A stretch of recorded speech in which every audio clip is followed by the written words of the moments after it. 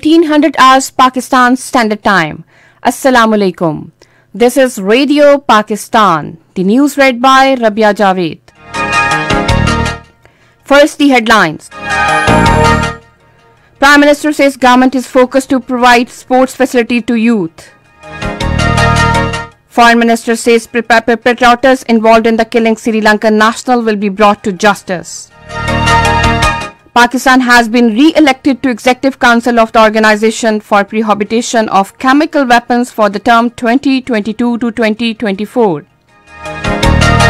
Talks between Iran and world powers to restore 2015 nuclear deal being held at Vienna have been postponed till next week. Now the news in detail. Prime Minister Imran Khan says government is focused to provide sports facility to youth. Chairing a high-level meeting on national sports policy and overhauling of sports governance structure in Pakistan in Islamabad today, he said by increasing sports participation, the government is firm in its resolve to tap the huge potential of Pakistani youth.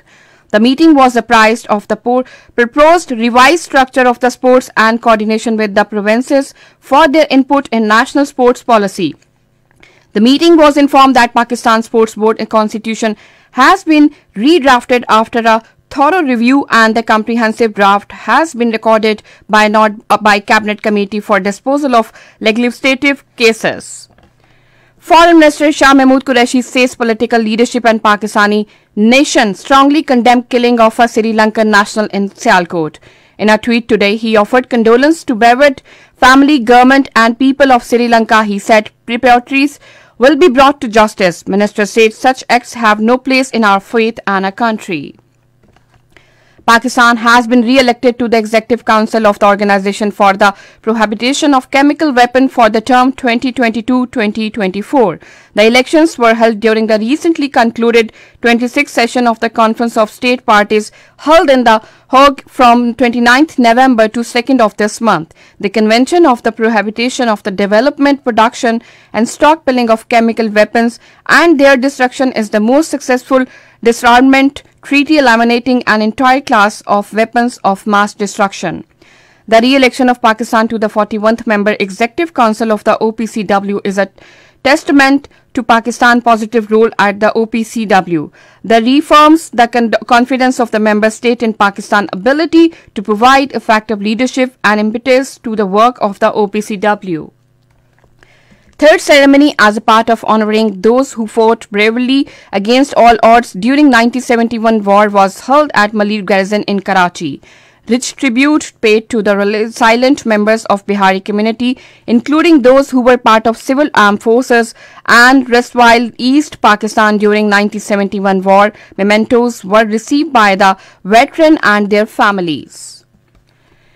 8 deaths and 431 positive cases of coronavirus were reported during the last 24 hours. According to National Command and Operations Center, 47,084 tests were conducted during this period and positivity ratio remained 0.91%.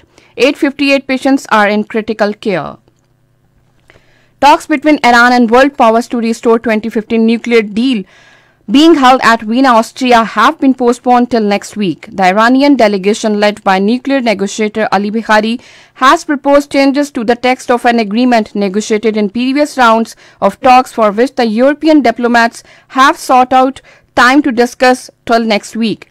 The countries holding these talks with Iran including Russia, China, Britannia, France and Germany. In India, uppercase Hindu men have beaten to death man in a Madhya Pradesh state after encroaching upon his land and not allowing him to do farming. The deceased brothers have accused the police of trying to save the killers. This is the second incident of rampant caste-based violence in India reported in last few days. First day match of the second cricket test between Pakistan and Bangladesh at Dhaka has been delayed due to rain. Pakistan had scored 123 for a loss of 2 wickets when the rain started. Earlier, Pakistan won the toss and elected to bat. And that is the end of the news. For more news and analysis, log on to our website radio.gov.pk and also watch live video streaming of our bulletin on the link facebook.com/Radio Pakistan News Officials.